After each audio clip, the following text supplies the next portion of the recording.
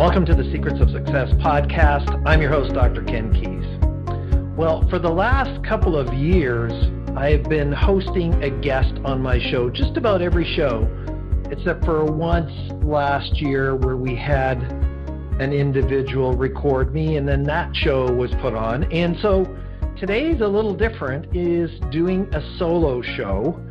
And I hope by the end of this that this will be encouraging for you. I mean, a lot has gone on. I hate to, I'll call it timestamp an episode, because you could be listening to this 3 years after it's recorded.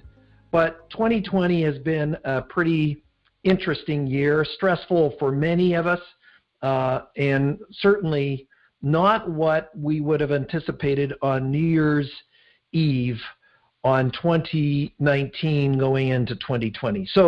But I hope that the information that I'm going to share with you today is timeless, and that it's encouraging to you, that it's thoughtful towards you, that it's something that you can share with others. This show, this episode, you know, many of you know who have been regular listeners, is that my purpose in life is to help others to live, lead, and work on purpose. And that I've been working in this industry for 32 years. I've got 10,000 hours of coaching. I've presented 3,000 times as a paid presenter. Now published over 500 articles, written 4 books, co-author of 12 assessments. And who would have thought that for a kid that was dyslexic and told in his grade 9 English class that he wouldn't amount to anything because I couldn't read or write and I couldn't spell. And so that really led to me being verbal in my interaction with the environment and really not writing much. I mean, there wasn't even computers and typewriters when I went to school. I'm not hopefully dating myself, but at the same time grew into technology.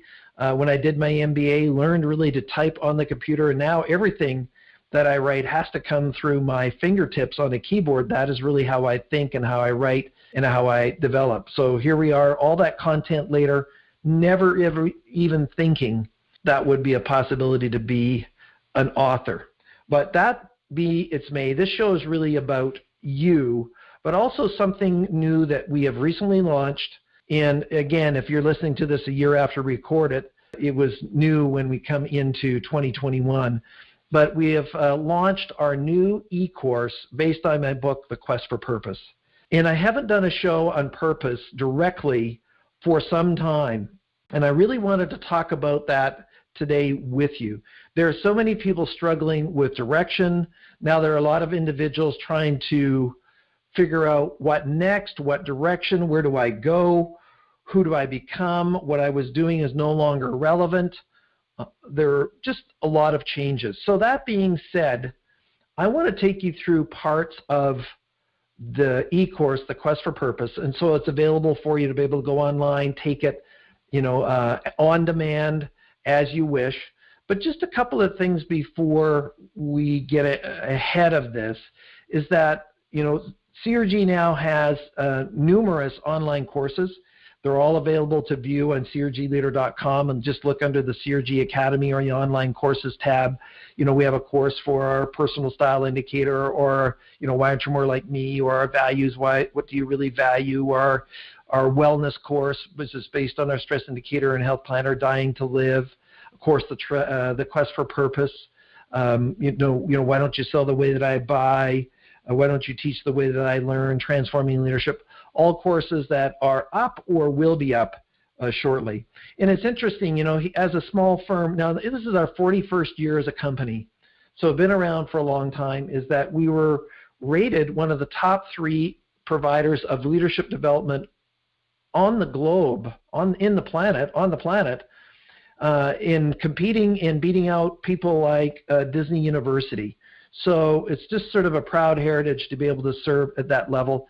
And then our 3-day certification has been rated one of the top 10 certifications globally as well. So when we're developing the eCourse, I really wanted to take the book, and we've now converted it into a journal. So now somebody could go, and if you can order it online as a digital PDF with a form fill capabilities. So all the questions and all the narrative in the quest for purpose are there. But I just want to cover sort of the beginning part of the book, or as much as we can in this show time that we have, to get you to start thinking about, why is it that so many people struggle with purpose? Well, we believe in a couple of concepts that many of the other writers don't, and that is there's this concept of meaning before purpose.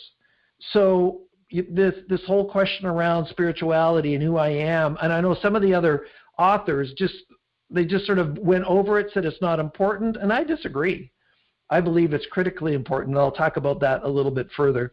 But I'm also going to talk about some of the framework that we have in the course, in the book, and now the journal, to help you go to the next level. Now, before we get there, my story is I grew up on a dairy farm. So I'm the firstborn male of Eastern European descent. So how much pressure do you think it was for me to stay on the farm? Like a little bit, right?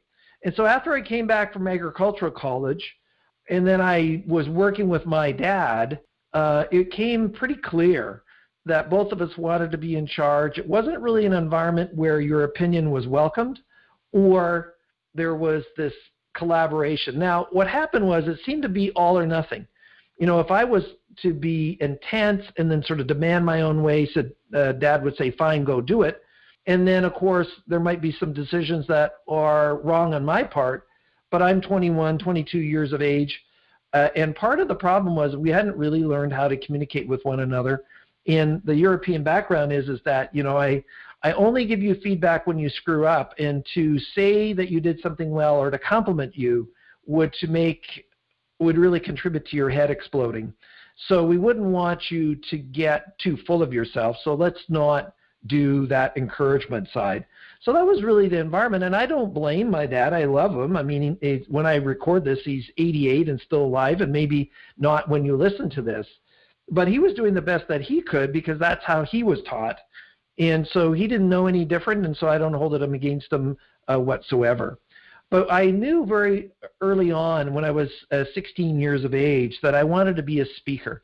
And so I was involved with speaking competitions in 4-H. I was asked to be MC of many groups in the city as an MC when I was 17, 18, 19, and enjoyed that immensely.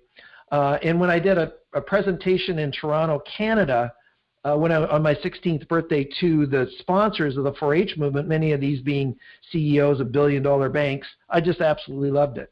Now, I didn't do formal speaking to start with, but I knew that it was something that I was heading to. So one of the questions I have for you is that, the reality and the stats are dismal. Less than 10% or around 10% of the population are living a life on purpose. That means out of all the listeners, you are in the zone. You're doing exactly what you're supposed to be doing. It's your assignment. It's your calling. It's your purpose. It energizes you. The majority of the world is not engaged at work or in life. Well, that is the saddest state of affairs. Now, you need to be doing what you love to do and what you enjoy doing, not from a self-centered point of view, but from a self-honoring point of view, where you get to tap into this innate motivation. It's not motivation, but it's inspiration, because that motivation is a myth. Nobody can motivate you. Nobody can motivate me. And if I have a lot of procrastination in my life, we actually say that this is a sign I'm either doing the wrong things or I'm doing the right things in the wrong environment, or both. So if I'm speaking, as I'm doing right now, this is not hard work for me. Yes, I need to prep, I need to think about it, but this is something I could do day in and day out and feel energized by it. Now, I appreciate a live audience, a live group to interact with, and that is not something I've been doing recently, obviously, but as a result of that, I still like to communicate and to encourage. So my purpose is to help others to live, lead, and work on purpose, and to help you realize your potential. So all of us have sort of a journey. So my encouragement to you, and no matter where you're at, is that your purpose in life is to live your purpose. And if you don't know what your purpose is, then your purpose is to find your purpose. I left the farm I think it was 2 or 3 years after coming back from ag college. I just couldn't work with my father. it wasn't something that was going to end well. We were all getting angry with each other all the time, so be it. But I eventually, a few years later, started my own dairy farm across the street, and I rented a facility, and I was actually in a sales position at that time, and I was doing both. And I got up one morning, and some of you have heard this story before, but this is really for you as well. I got up one morning, and I says, listen, sun is coming up, 5:30, 6 a.m. in the morning, and I said to myself, if I was standing here in this exact spot 20 years from now doing this exact profession of being a dairy farmer, would that be okay? And I said, my heart said, absolutely not.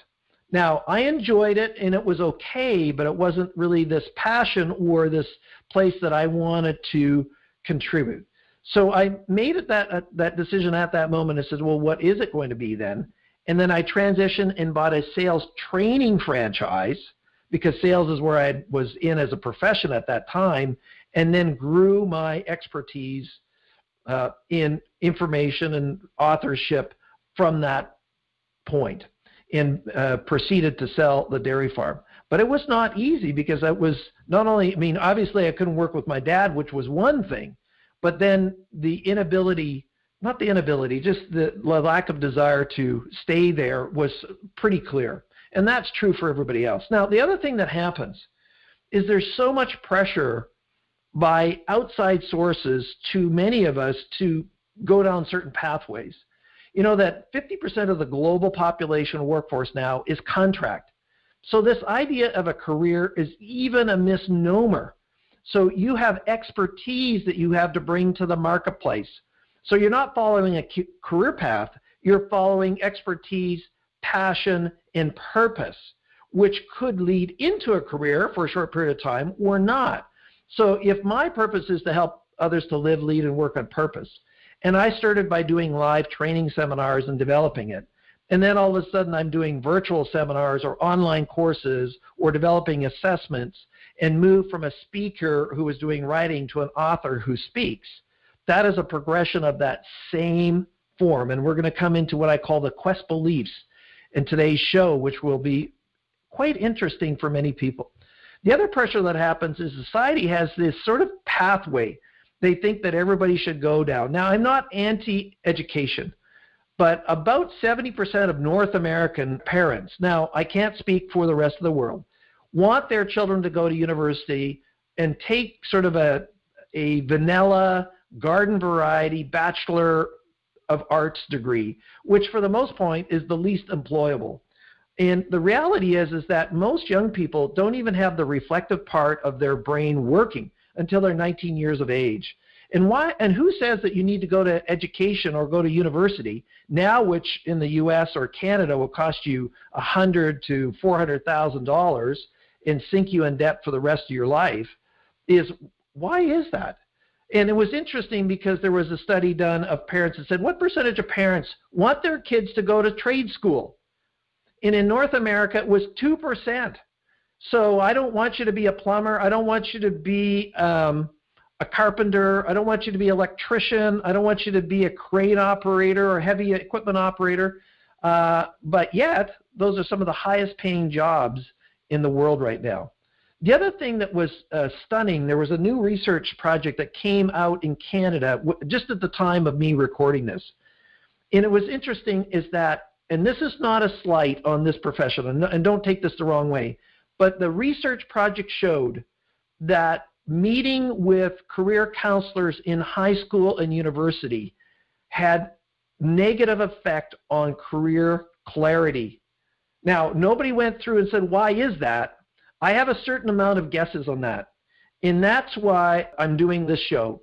And the reason is that people, kids especially, should not be looking for careers in university, especially that first or second year, and especially in high school. They should be looking for what energizes them. They should be looking for what interests them. And out of those will percolate and become clear what careers might be possible. And so it's showing in this research study that by interacting with counselors, it actually lowered improving their career clarity. So that means, I think, it's not the heart of the counselors. Don't get me wrong. It's the methodology. It's the expectation. It's the intent. I think we've got it wrong. We've actually trying to get people to make decisions when they're not ready. You know, you don't go today and decide to do a marathon and today and then go run it tomorrow. You have not prepped. You're not ready. You haven't trained. And so I think for individuals, a lot of times people discover what they want to do by finding out what they don't want to do. They go through the back door. And so that's another consideration as well. And the sad part is there is some research, you know, when I was speaking in Singapore a few years ago, it's one of the 5th or 6th highest GDPs in the world, is that over 90% of the people disliked their job or were miserable. And maybe the word miserable is strong, but they were unhappy. And so it's clear that money doesn't make you happy. Yes, you need the monetary means by which to house yourself and transportation and food. But after that, you need to be doing what excites you, what energizes you. So one of the concepts that I've been talking about on many shows is this idea of self-awareness. And that self-awareness is foundational to our sustainability. And if I'm not aware that I'm not aware that I'm not aware, how can I make any kind of intentional decisions that lead my life? Well, a couple of years ago, I had the pleasure of having Dr. Tasha Eurich, who wrote the book Insight, on my show. And so you can go back to that episode. And in her book, she said, what percentage of people believe that they know themselves? And a staggering 95% of people said, yes, I am conscious, awake, and aware, and how and who I am is congruent with and equal to how other people experience me or their opinions of me. And then she sent her students out and said, what percentage of those out there believe what I think about myself to be the same? In other words, your opinion of self is congruent with how other people experience you. You know what? It was a measly 10% where that was the same. That means 85% of people are not aware that they're not aware that they're not aware. Their opinion of self is not congruent with how other people see them, experience them. So one of the number one responsibilities for you, the listener, if you really want to become and do and experience life at the highest level, it's your responsibility to go down this place of self-awareness very deep and intentional and purposeful, and we'll cover that here in a minute. So the reality is if 85% of people are delusional, that they don't know, is that then they're not going to change anything. They're not even aware they're not aware. So we want to create this awareness, this mindfulness, this emotional intelligence, all these things, increase those so I can make intentional decisions. And then there's these other things where, you know, cultural norms have expectations and drive people to go down, well, you know what? You need to be a doctor. In fact, I was actually on a Zoom call with my friend who I coached, I'll say colleague, 15 years ago, who is an MD, who really didn't like the profession. And I said, what are you doing being a doctor? All the years of training. He said, well, this is what my dad always wanted for me. And so really he shifted that, and now he supports MDs with their wellness and burnout and those elements. And so he really did a shift, has credibility with his marketplace because he's serving doctors, and he is a doctor, but he's not being a doctor. He's being a health professional in support mechanism so that his professionals, his peers, really have a fulfilling life versus being burnt out. The other thing that came in this whole mix is that many of you are familiar with Brendon Burchard, and he wrote the book High Performance Habits. And he had 6 habits in the book, but the number one habit of high performers is clarity. So are you clear about where you're going and what's happening? So when I did all this work around career development, I had a chance to have lunch with the late Richard or Dick Bowles, who wrote the best-selling book, What Color's Your Parachute? And I asked him at dinner in California, I said, you know, Richard, with all this career development and books and everything that's out there, why do we still have so many people confused, so many people uncertain, so many people who don't know what to do in their life? And his response is that people have not been willing to do the work. You know what? You are not going to have a microwave life, is that you're in this thing for the whole full on. And so taking the time to be reflective, to do the journaling, to do the assessments, to ask the questions, to hire a coach, to invest in yourself so that you can get clear, this is not something you do in an afternoon or a 30-minute podcast. This is a start, but it's certainly not the end. And I invested in my own coach, Mike McManus, and he took me through a process which is, I built on that process in the Quest for Purpose. Mike passed away many years ago from cancer. And as a result of that, I got clear about, I knew I was supposed to be a speaker, but I didn't know about what to who. So I spent 6 months working with him as a coach in 1989, 1990, when coaching wasn't big. That was transformational for me. So my question for you today is, are you living on purpose? Are you? And if you're not, what are you going to do about it? And if you are on purpose, then what can you do to help others to live on purpose? Maybe give them this podcast, forward it to them. Maybe our course, The Quest for Purpose, any amount of those different items. Now, many of the books out there don't talk about meaning before purpose. So I just want to briefly talk about 2 or 3 other concepts that I want to put in front of clarifying your purpose. And one of those is, and we covered in the book, is this whole idea about character. Character are choices. Character is how you choose to live your life. Character is conditions and situations and choices of responsibility so that you can live a fulfilling life on purpose. And I'm just going to cover a few that I have on the list that's in the book. So number 1 is living a life with forgiveness. If you have unforgiveness in your heart, there's no way you're going to be happy. There's no way that you're going to feel fulfilled. We know that unforgiveness is toxic to the body. It erodes the soul. It causes immunity to go down. You're going to be sick more. You're going to be belligerent more. You're going to be irritated more. And so you don't forgive others, no matter what the situation is and how horrific it was for them. You forgive them for you. Because if I don't forgive them, then you've heard me say this before, it's like you giving them the poison or you taking the poison and expecting the other person to die. So unforgiveness is poison in your system. So no matter, even if the person is gone and you don't have a relationship with them, you have a choice at this very moment to be in forgiveness towards them. I'm not saying it's easy. And those of us that have sort of a spiritual underpinning, we know that in some cases we've been forgiven for our stuff through that relationship, and that allows us to forgive others, even though I'll call it in the natural, in the world, in the humanistic world, it's not something you want to do or it's easy. Because an offended heart really is not very functional. It's dysfunctional. One of the other character traits is this whole concept of integrity. You know, the word corruption is filtering through the world at all levels, if it's political, if it's news, if it's organizations, if it's industries. All of us want to be able to deal with somebody with integrity, but now we have suspect. We're wondering, can I trust you? Is that information real? What is, what isn't? It's so mired, it's so confusing, you don't even know what's real and what's not. But one of the things that you can do, no matter what, is live your life in integrity. I remember doing some work, and for many years we were the sole source provider of training for Chrysler Canada on the soft skills side.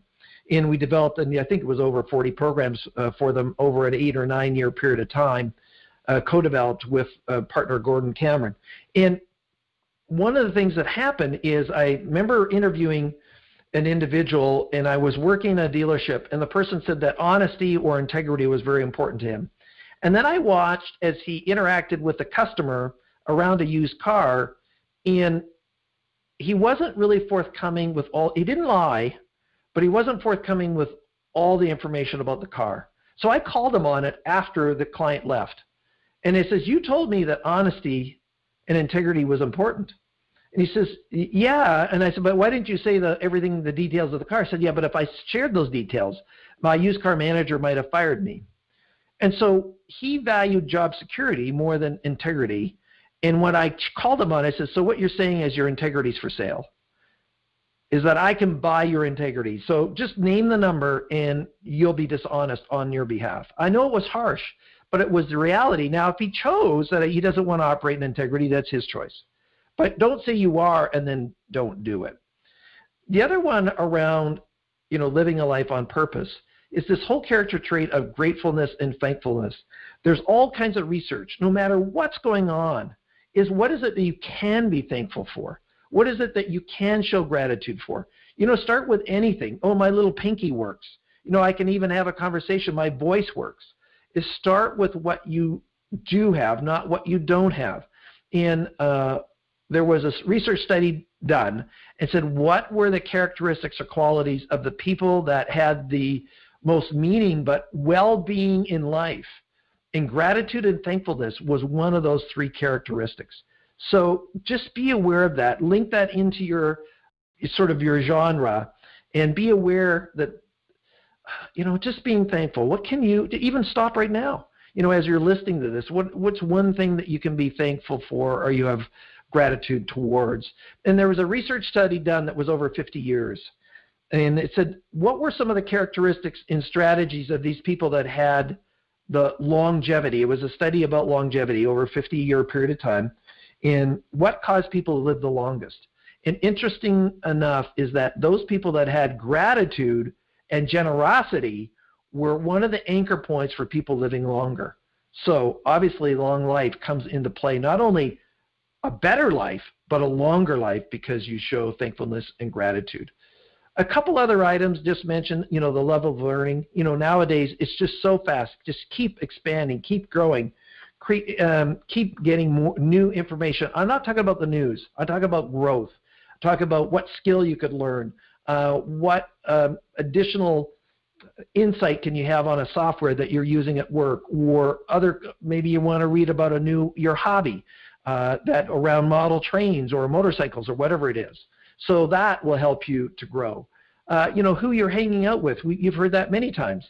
Is that the power of association is, no matter even if you know your purpose, and then you hang around a bunch of individuals who are turkeys instead of eagles, and this is not a judgment towards them, is that if they're going in a different direction, if they're not trying to become sort of where you're the direction that you're heading in, they're going to hold you back. It's not that you're better than them, it's just that you're different than them.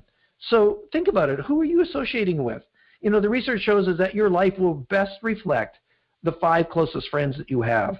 And so if it's time for an upgrade, it's time for an upgrade or a change or a shift. Again, you're not better than them. You're simply different, and you're going in that direction, and they can live their own life, but allow yourself permission to have the association with those that will drag you up or pull you up or inspire you up, whatever verb you want to use. The other one that is in here around character is if you're going to blaze a trail, if you're going to go your own route, the reality is that you can't worry about what others say or think about me. There's a saying, your opinion of me is none of my business.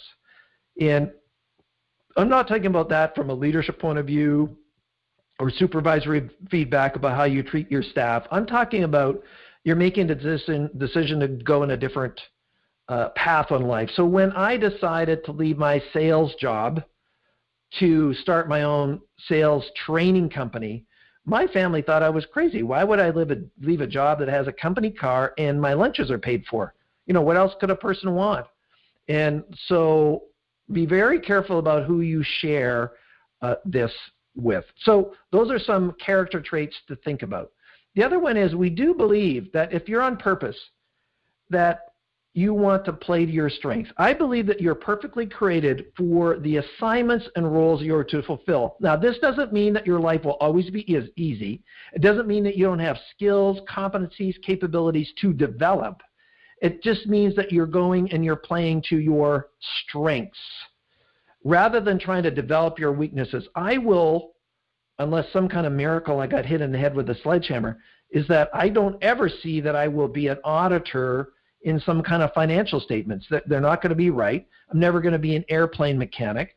Those things just don't make the cut. It's just attention to the minute details. A finishing carpenter? No. Framer? Probably okay.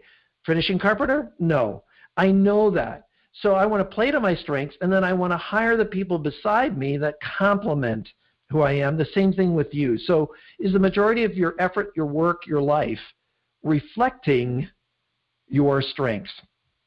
So there were a couple other books that were written, talking about, finding your element or passion.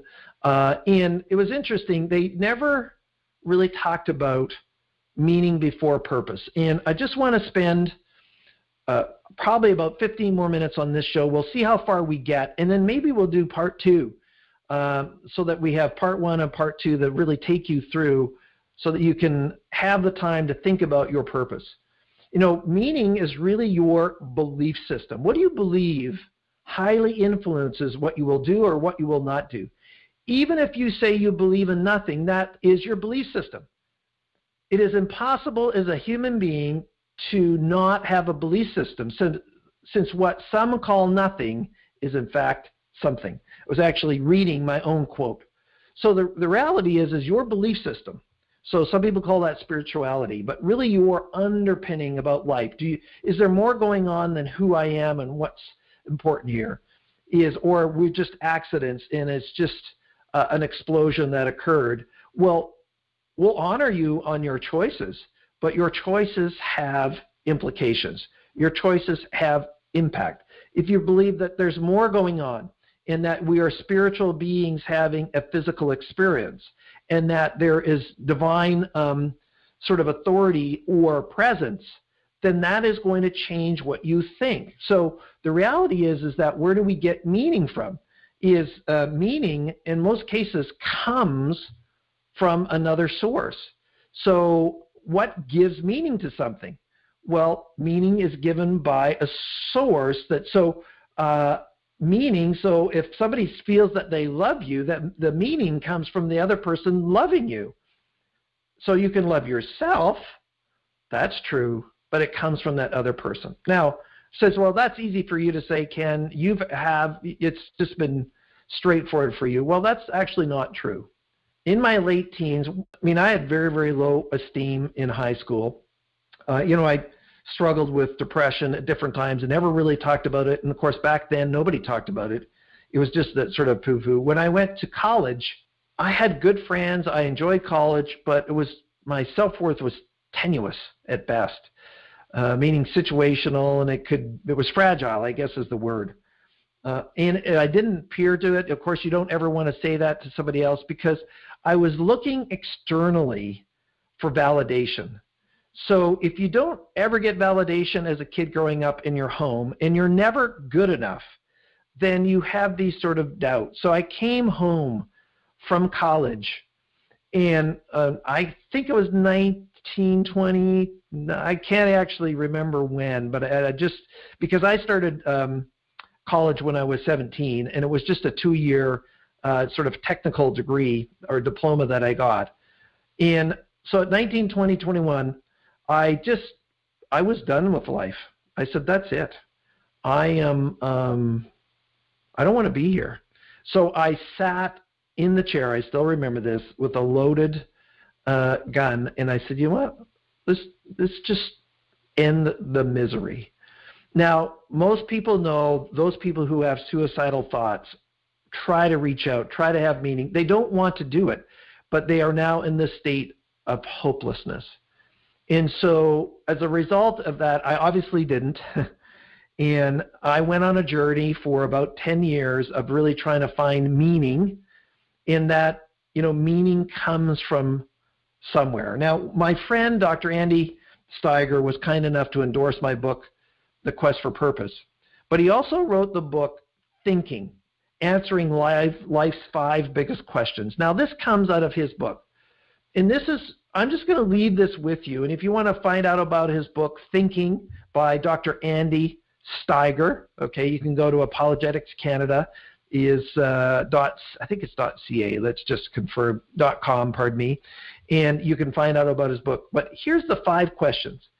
And what Dr. Andy did, he went into coffee shops and he was just listening to people and said, what were these questions that were these deep sort of meaning questions that people were asking about that was way before this concept of career? or way before even purpose, is that I want to get this belief system kind of anchored first. So the first question that most people kind of on the list was, what is the meaning of life? So I'm not trying to answer them for you. It's just that these are the questions that I encourage that they need to clarify, and that clarifying and having an answer to these questions will lead to something, meaning the outcome has impact in your life. So the next question is, does God exist? So if there is or there isn't, this has, capital G, not small g, this has impact on you and your belief system in, is there some assistance out there, or am I out here on my own? And then if God exists, do all religions lead to God? And so what does that mean? And can these different belief systems coexist? And so Andy answers that in his book. The next question, people says, well, if there's a God, why is there so much evil? Why is there evil? You see that where just recently heard about over 100 pastors in Africa being beheaded just before me taping the show, meaning in the last month or so. So, where does that come from? That's evil for sure. And of course, another question that people ask is there life after death? Now, you say, Ken, what the heck has this got to do with a career, with purpose? Well, everything. It's your underpinning. It's your belief system. It will cause what you do and what you don't do and what's most important to you.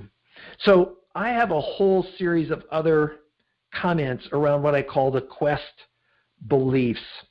And I'm not going to do that today in this show. I'm just going to leave that and do a part 2. And so in part 2 around purpose, I'm going to go deeper into the book, but I'm going to share with you what I call the quest beliefs. Now, let me share the first one with you so that you will come back to show number 2 when it's released. And that is this whole concept of motivation. Motivation is a myth. Nobody can motivate you. I mentioned this earlier. Interests require no motivation. So suppose as a listener, you're a golfer, and it's a beautiful day. It's 70-some degrees or 20-something outside in Celsius. You have a great golf course. You have some very good friends, awesome opportunity to go out there. You don't have any other obligations. And I say, let's go golfing. Do you even have to think about it? Absolutely not, if that's something that you enjoy and you love doing. So interests preclude any need for motivation. When somebody the other day asked me, could I be a virtual speaker to their team? I didn't even think about it. Yes, it's my profession, but this said, yeah, absolutely. I can't wait to do this presentation and this workshop for your team virtually. I didn't have to think about it. Now, if somebody said, Ken, could you come over and, clean up all this audit books? It ain't going to happen. So I know what I like and I know what I dislike, but for you, motivation is a myth. Interests really draw us. They energize us. So here's an interesting statement. We only require motivation for those things that do not interest us. If you're interested, you don't need motivation. If it is drawing you, then why should I have to force you? Why should I have to struggle with it? Now, I'm not saying that every moment of our life is perfect. I mean, there's some days where doing the company CRG work, KenKeis.com, I just say, you know what, I don't have the energy today. It wasn't to do with a lack of interest. It had to do just with my overall energy, and I needed a break. Hey, we all do. Even if you love golf, even the most obsessed golfer, if I said you had to play 2 rounds every day for the next month, I think you would be done with golf at the end, even though you love it. So I guess you would say too much of a good thing.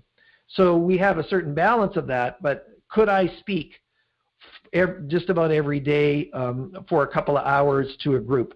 Probably.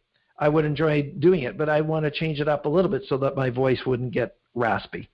So when we think about purpose, is we're starting to lay the groundwork for what we need to do to really feel fulfilled in the different elements that many other authors or programs or books don't talk about, and around meaning before purpose, around character traits, around belief systems that are important before we go. So, by the way, if somebody out there is feeling down, if for whatever reason there's this hopelessness, my encouragement is that please get the assistance, get the help, reach out to somebody who can give you a hand up. Is that every single person listening is valuable. Every single person is here for a reason. Every life is valuable. And so all lives are important, and yours especially. And so I didn't always believe that about myself. And it's not about self-centeredness. It's not about arrogance. This is really about self-honoring, so that you can stand in this space of confidence. And then when people see that confidence, you really pass that on to others. It said, oh, I really can see working with Ken. He's a confident individual. He's not arrogant where he thinks he's better than somebody else. But that confidence is what you can bring into life, where you'll make decisions, sometimes difficult ones, to leave a career that you've trained for, like my friend who was a doctor, to move into something completely different, or different that means I did all this training, all this education, but that's not what I love.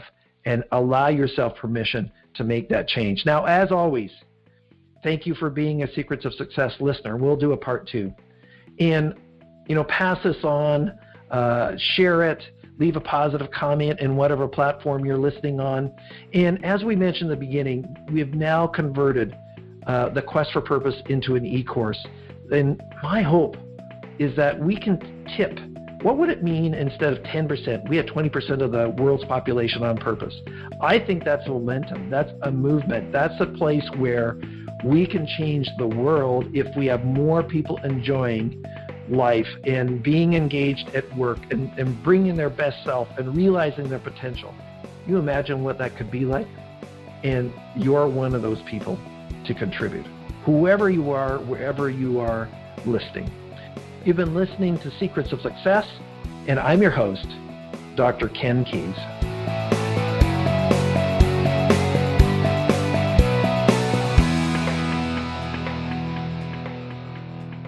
Thanks for exploring the secrets of success with us. If you want to keep the momentum going, log on to crgleader.com. Scroll to the bottom and sign up for our inspirational emails. You can also take your success to the next level by following us on Facebook and Twitter and connecting with Ken on LinkedIn. We hope you have a great week and look forward to you joining us next time for the Secrets of Success podcast with Dr. Ken Keis.